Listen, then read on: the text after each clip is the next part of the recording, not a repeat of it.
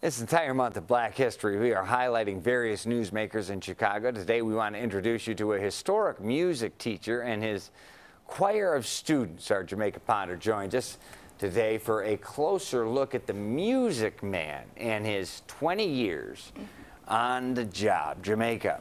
Yes, today we are going to meet Mr. Henry, and he is one of the co-founders of an after-school matters program. He's responsible for introducing thousands of high schoolers to music education, and some go on to become musicians, others choose a different path. But Mr. Henry makes sure that they all leave with the same standards of excellence.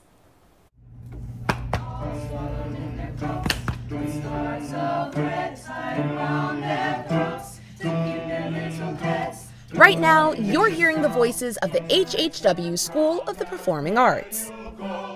One of those H's stands for Mr. Daniel Henry.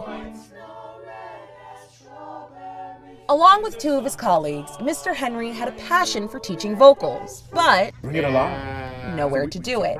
So they decided to create their own school, just one without walls. We didn't have the resources to build our own building. And so we said, we'll teach in other people's walls.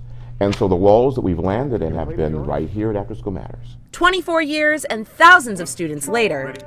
So this has been a marriage, lasting longer than some marriages. And Mr. Henry says they don't plan on breaking it off anytime soon. I will retire when my body says it is time to slip the surly bonds of earth. That's when I will retire. Students can come audition to study with HHW as soon as they graduate from middle school. We have students from all over the city, and when they come together from different backgrounds, different neighborhoods, there's a natural organic synergy that happens, and they get excited about the arts. So we got a tenor? I've been here since I was 14 years old. And I'm about to turn 18 this year. Like many students, Sierra hasn't stopped singing with Mr. Henry since she started. I love watching an artist emerge from a student after a year or two of study. Everybody say ah and ah. Can you stretch? And in the way Mr. Henry loves his students. I love Mr. Henry. Not only that he's funny, but he's so full of experiences, and he's so wise, and he knows everything. While it is a vocal class, they go far beyond the performing arts. I've tried to communicate to them the need to pursue excellence in whatever you do, but to see them emerge and realize that their future is in their own hands. Start from the beginning and just put everything in there. No one wants a surgeon that doesn't know how to cut properly. No one wants a dentist that can't fill a tooth properly.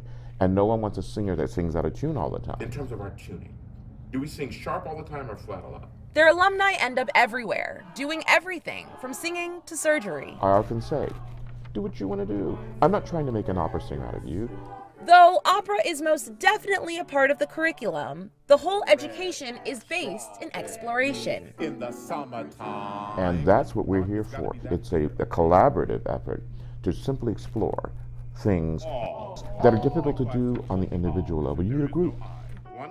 So when you see all of that come to life, you don't ever want to retire.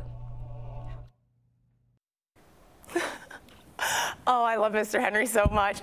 The HHW School for the Performing Arts has sung internationally in front of esteemed guests and politicians, and they've produced dozens of young people who have grown up to become music teachers themselves. I can see why you're smitten. Isn't he just the best? Nah, he seems like an absolute delight, and I love a man who is so passionate that no plans to retire. Jamaica, thank you.